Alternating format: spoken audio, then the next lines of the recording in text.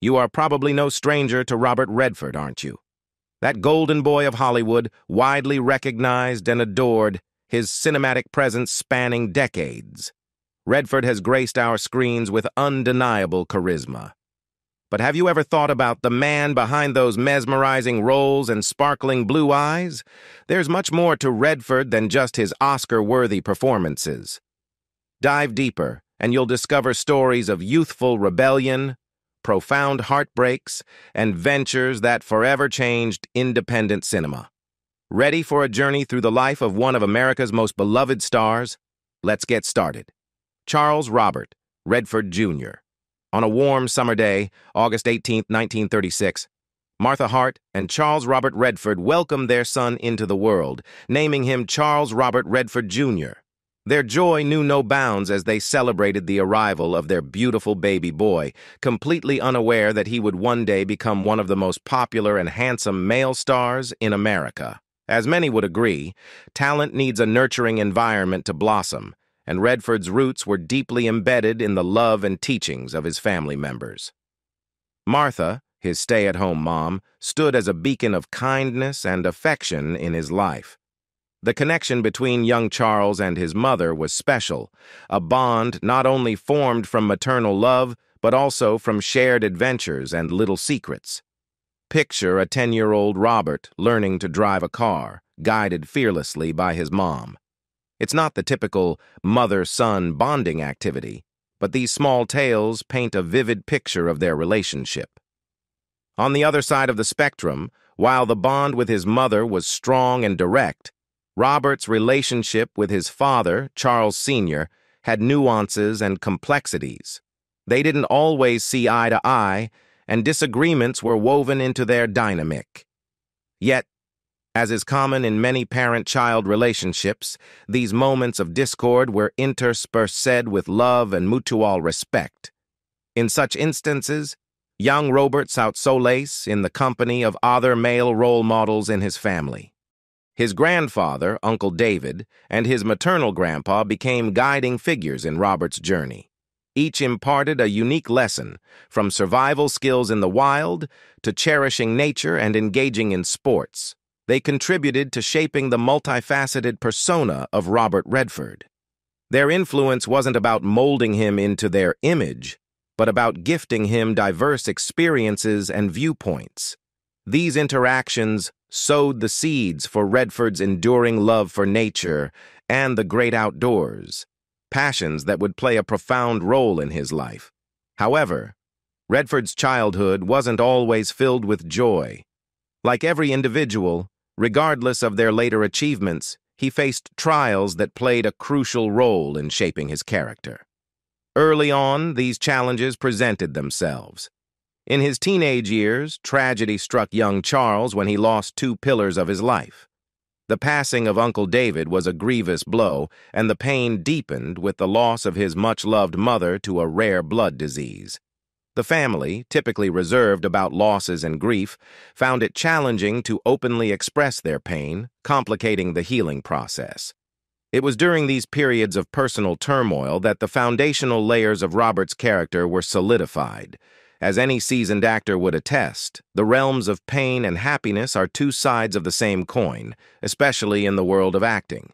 Perhaps these early life experiences, combined with the nurturing from his family, later translated into the depth and range that Redford showcased in his iconic roles. Close bond with his mother. The apple doesn't fall far from the tree, they say, and in Robert Redford's case, that sentiment rings true. His relationship with his mother was not just a familial bond, it was a unique connection that played a pivotal role in shaping the man he became. Navigating the challenges of adolescence and young adulthood can be daunting, but Redford was fortunate to share a very special and close bond with his mother. In an interview with NPR's Fresh Air in 2018, Redford reflected on the close relationship, sharing anecdotes that painted a picture of a life filled with adventure and unique experiences. Life, happiness, and loving her. She had gone out.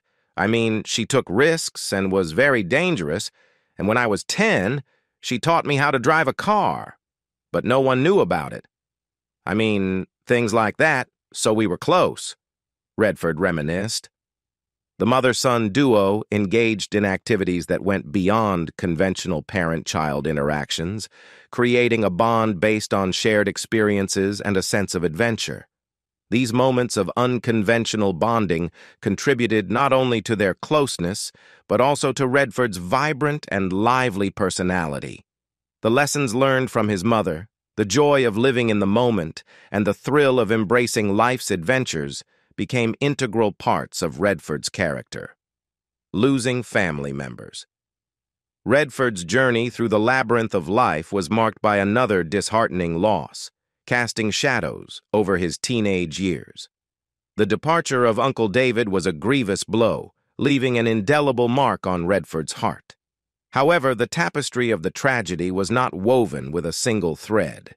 Around the same time, other family members had also bid farewell. At the tender age of 18, Redford faced an additional blow, the loss of his much-loved mother to a rare blood disease. Losing two pivotal figures in his life during the formative years of adolescence was undoubtedly a heavy burden to bear. The impact of such losses, juxtaposed with the family's approach of not openly discussing their pain, created a complex emotional landscape for Redford. In the crucible of grief, the young Redford began to forge the foundational layers of his character. The complex interplay of sorrow, unspoken emotions, and the family's resilient spirit became instrumental in shaping the man who would later grace the silver screen with depth and authenticity. College life. Redford's journey through college was anything but conventional. He was, in essence, a rebel with a cause. While Redford is undoubtedly a well-rounded individual, his college years were marked by a distinct lack of interest in traditional academic pursuits.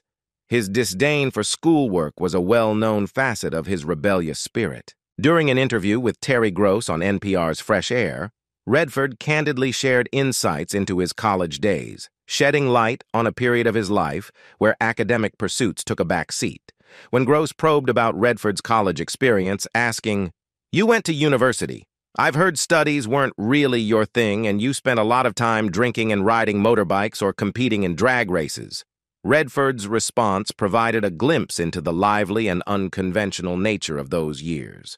"Yeah, the whole thing," Redford affirmed, acknowledging his penchant for mischief and the unconventional activities that filled his college days.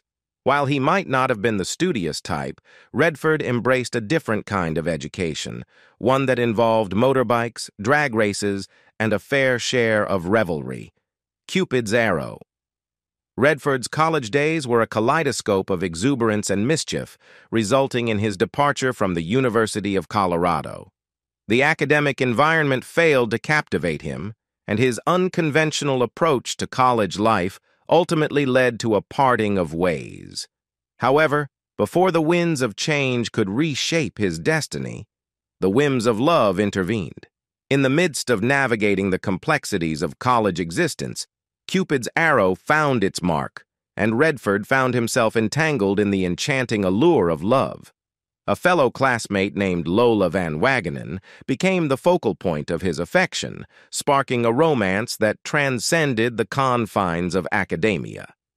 Yet, as fate would have it, the journey towards their shared future necessitated a pause, a moment for Redford to address the contours of his own life before embarking on the path they envisioned together. Following his artistic sojourn in Paris, France, and Florence, Italy, where Redford immersed himself in the world of art, he returned to the United States with a renewed sense of purpose and fresh aspirations. Amid the vibrant backdrop of his evolving goals, one stood out prominently, to solidify his commitment to the love of his life, Lola Van Wagenen. Despite the physical distance and the passage of time, Redford's love for Lola remained resilient. Fueling his determination, he embarked on a journey that would symbolize the depth of their connection. On bended knee, against a backdrop of shared dreams, Redford proposed to Lola, a pivotal moment that would alter the course of their lives. Lola, undoubtedly enamored, reciprocated with a resounding yes. Their love, now reaching a crescendo, prompted a significant decision. Lola chose to forgo her education. At the tender age of 21, in the clandestine embrace of Las Vegas, Nevada, the young lovers exchanged vows, sealing their commitment to a shared life. Focus on family. In the tapestry of Redford's life, interwoven with the threads of triumph and achievement, the narrative also bore the weight of challenges and unforeseen tragedies. While the 1960s marked Redford's relentless pursuit of a challenging and rewarding career path, the family remained at the core of his priorities. Navigating the delicate balance between career aspirations and familial responsibilities, Redford and Lola welcomed the arrival of 4 beautiful children.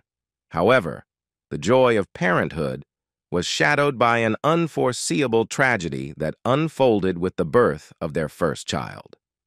In 1959, the couple joyously welcomed their first child into the world. However, after only 2.5 months, their world was shattered as their son, Scott Anthony Redford, was diagnosed with sudden infant death syndrome, SIDS.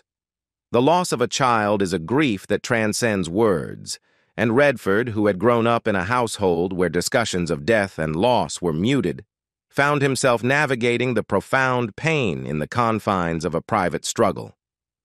Scott Anthony's life, though brief and largely shielded from the public eye, left an indelible mark on the Redford family. As Redford rose to fame in Hollywood, the scars of this personal tragedy remained hidden beneath the gloss of stardom.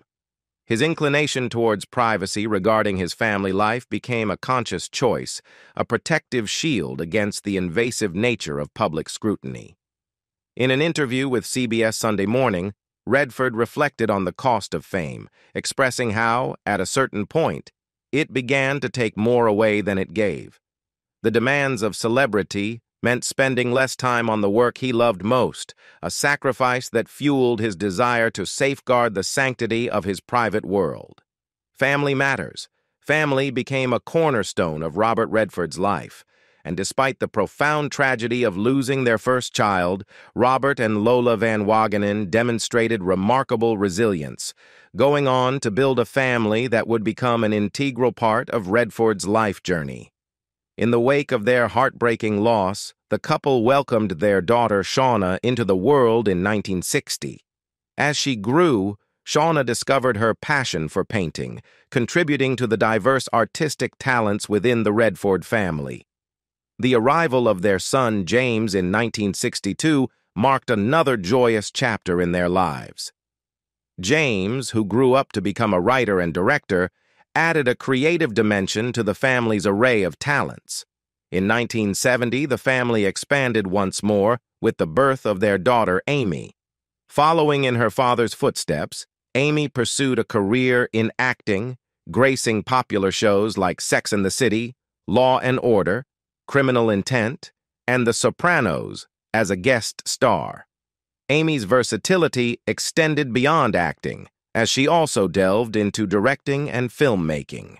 As the years unfolded, the Redford family continued to grow, and today, Robert Redford finds himself surrounded by the laughter and energy of 7 grandchildren. Robert's journey through college and his early years with Lola unfolded as a rich tapestry, woven with highs and lows, from the tumultuous escapades at the University of Colorado to the blossoming of love with Lola and the poignant heartbreak of losing Scott. This period was marked by transformative experiences that not only shaped Robert as an individual, but also strengthened the bond between him and Lola. Their relationship served as a guiding light, illustrating that true love encompasses not only the celebration of joys, but also mutual support during profound sorrows. The narrative of Robert Redford extends beyond the realm of cinematic brilliance and accolades. It is the story of a young man, once a college rebel, who navigated life's complexities with passion, resilience, and an unwavering commitment to those he held dear. Through experiences both euphoric and heart-wrenching, he provided a master class in embracing life in all its hues, leaning on love during challenging times, and crafting a legacy grounded in authenticity and heartfelt connections. Embarking on a new adventure, rising to newfound fame. In the following decade, Redford entered an entirely different realm of exploration. He initiated a family and welcomed 3 beautiful children. Alongside his personal life, a plethora of fresh career opportunities unfolded. His handsome appearance and the charm of an approachable, all-American neighbor propelled him into the industry, unlocking various doors of opportunity. It was in 1969, with a prominent role in the film Butch Cassidy and the Sundance Kid, alongside his close friend Paul Newman, that he ascended to the next echelon, marking a transformative moment in his career. The triumph of Butch Cassidy and the Sundance Kid went beyond mere success. It turned into a cultural phenomenon. Redford's portrayal of the Sundance Kid, characterized by charm, sharpshooting prowess, and effortless coolness, captivated audiences worldwide. With this film, Robert Redford transcended being just an actor. He became a superstar. However, the magnetic appeal of Robert Redford extended beyond his on-screen charisma. Behind the camera, he was establishing himself as a discerning actor with a keen eye for compelling stories. His choices in roles demonstrated a delicate balance between commercial appeal and depth.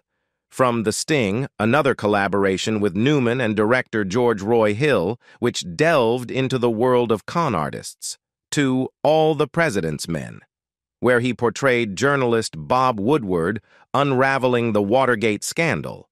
Redford showcased his versatility and dedication to meaningful cinema. As his fame skyrocketed, so did his influence. Redford's star power was such that he could draw attention to lesser-known yet equally significant narratives. His involvement in projects served as a mark of quality, assuring audiences that the story was worth their time, and time after time, he delivered. Despite his mounting professional achievements, Redford remained rooted in his origins. The glitz and glamour of Hollywood did not seduce him. Instead, he aimed to leverage its influence for positive change. In 1985, the sad news of Redford and Lola parting ways emerged. However, before this chapter closed, the couple had invested in a substantial piece of land in Utah, a landscape adorned with mountains and untamed wilderness. Their foray into land ownership began in 1969, the year Redford first tasted success, with the purchase of ski land. Initially investing a modest sum of $500, the expanding popularity of Redford translated into a growth in the expanse of their property. Ultimately, this acquired land served as the canvas for realizing a new cinematic dream. Redford transformed the property into the Sundance Institute and laid the foundation for the renowned Sundance Film Festival, a platform dedicated to independent directors. The evolution from a personal investment to a cultural institution marked a remarkable journey, showcasing Redford's commitment to fostering the world of independent filmmaking. It all started with a dream. In the early 1980s, as Redford's star illuminated Hollywood's sky, he gazed beyond the realm of commercial blockbusters and envisioned a terrain where countless untold stories lay concealed. These narratives didn't necessarily conform to mainstream preferences, but held equal allure, significanza, and authenticity. Recognizing the absence of platforms for these voices, Redford took the initiative to create a space. The Sundance Institute was more than just a physical venue, it embodied a vision. Redford conceived it as a sanctuary for artists, a place where they could refine their skills, explore without the constraints of commercial demands, and collaborate with kindred spirits. It stood as a hub of learning, evolution, and, above all, uninhibited creativity. Various workshops, mentorship programs, and labs spanning disciplines such as directing, screenwriting, and producing were set in motion. The objective was clear: to foster talent and empower individuals to bring their distinctive stories to the forefront. However, Redford recognized that creation was only a part of the equation. For these stories to truly resonate, they needed an audience. And so, the Sundance Film Festival was conceived. Commencing in 1985 as a humble event with the aim of showcasing independent films, it swiftly evolved into one of the most influential film festivals globally. Each year, the quiet town of Park City, Utah, burst into life as filmmakers, actors, producers, and cinephiles from around the world gathered to celebrate cinema in its purest form. The Sundance Film Festival left an indelible mark on independent cinema. It served as a launching pad for filmmakers who would later become industry stalwarts. Directors such as Quentin Tarantino, Steven Soderbergh, and Darren Aronofsky, among others, owe their initial recognition to the festival. Films that might have faded into obscurity found their audience at Sundance, earned acclaim, and often secured distribution deals. The festival transcended being merely an event. It became an institution, a badge of honor, a validation that every filmmaker aspired to. Yet, amidst all the evolution, the core ethos remained unchanged. At its core, Sundance was and continues to be a testament to Robert Redford's unwavering belief in the transformative power of stories. Celebrity crushes, more than on-screen chemistry. Despite collaborating on just 4 films together, it turns out that Robert Redford and Jane Fonda share a close bond that goes beyond the movie sets. Their connection seems to extend into the realm of genuine admiration and friendship, evident even when the cameras aren't rolling. According to Redford, there was just a chemistry between us as people that we were able to bring to the screen without trying. It's always been like that in all of our movies, as he shared with The Telegraph in 2017. From their early collaborations, it became apparent that Redford and Fonda shared an extraordinary connection. Their initial film, The Chase, released in 1966, hinted at the spark that would define their subsequent projects. They weren't merely actors reciting lines. They were souls connecting, bringing their characters to life with such authenticity that viewers couldn't help but become immersed in their shared world. However, it was Barefoot in the Park, a year later, that truly cemented their status as one of Hollywood's iconic couples. Portraying Paul and Corey Bratter, a newlywed couple navigating the highs and lows of early marriage in a cramped New York apartment, Redford and Fonda illuminated the screen. Their performance was charming, genuine, and often hilariously touching, providing a window into the playfulness and challenges of young love. The movie went beyond being a comedic romp. It served as a testament to how 2 actors in perfect harmony could elevate a simple story to cinematic magic. Their professional and personal journey came full circle with Our Souls at Night, released in 2017, portraying 2 widowed neighbors seeking connection in the autumn of their lives. The enchantment of their dynamic extended beyond the roles they portrayed. It manifested in the subtle glances they exchanged, the spontaneous laughter during interviews, and the shared memories of a journey spanning decades. Whenever a love scene appeared on the screen, we'd playfully tease, saying, "Oh, come on, tell her you love her," poking fun at the scene. So, what was Fonda's perspective on this unique relationship? She candidly admitted, "I was always in love with Robert Redford. We worked together on 3 movies, but nothing happened because we were both married." This revelation adds a layer of complexity to their dynamic, showcasing a profound connection that transcended the professional realm. The unspoken feelings and mutual respect during their collaborations hint at a relationship that goes beyond the screen, a testament to the genuine bond shared by these 2 Hollywood icons. Beyond the silver screen, their connection sheds light on the intricacies of personal relationships in the spotlight. Even when constrained by the commitments of marriage, the palpable connection between Redford and Fonda suggests a friendship and camaraderie that weathered the challenges of their personal lives. In love again. Life's journey often unfolds its most beautiful surprises in the later chapters, offering opportunities for renewal and rediscovery. Robert Redford, despite the glitter and glamour of Hollywood, experienced the poignant twists life can take, After the challenges of his earlier years, Redford discovered solace and rejuvenation in the company of Sybil Danning, a relationship that would prove transformative for both. Their introduction was serendipitous, a chance encounter blossoming into a lasting connection. The chemistry between Redford and Sybil was immediate. Sybil, with her European elegance, sharp intellect, and inherent warmth, provided a refreshing contrast to the bustling and often superficial world of Hollywood. Redford was captivated not just by her beauty, but by the depth and authenticity she radiated. Here was a woman with a wealth of experiences, stories, and a vibrant approach to life. Their serendipitous meeting in 1996 blossomed into a profound connection, leading them down the aisle in a beautiful wedding ceremony in 2008. With Sybil, Redford embarked on the golden years of his life with renewed enthusiasm. They explored the world extensively, uncovering hidden gems and indulging in their shared passions for nature, art, and culture. Sybil introduced Redford to perspectives he hadn't previously considered, from the intricacies of European cinema to the realms of art and literature she held dear. The influence of their travels and shared adventures could be observed in the projects he undertook and the depth he brought to his roles. Beyond that, Sybil offered Redford a sanctuary away from the relentless scrutiny of the limelight.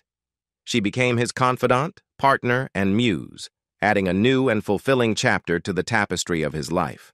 Their home wasn't just a physical space. It was a sanctuary brimming with art, books, and reflections of their shared journey, a place where Robert Redford could strip away any facade and simply be himself. Within those walls, there existed an authentic and heartfelt connection between two souls who had serendipitously found each other at the right juncture in time. The years they spent together were characterized by mutual growth, as Sybil, with her artistic sensibilities, discovered in Redford a mentor and guide in the realm of cinema. Their conversations about film, art, and the nuances of storytelling served as wellsprings of inspiration for both.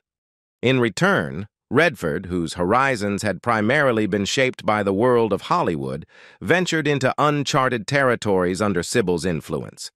Whether delving into European literature, exploring modern art, or relishing evenings immersed in classical symphonies, Sybil expanded Redford's worldview in ways he hadn't anticipated.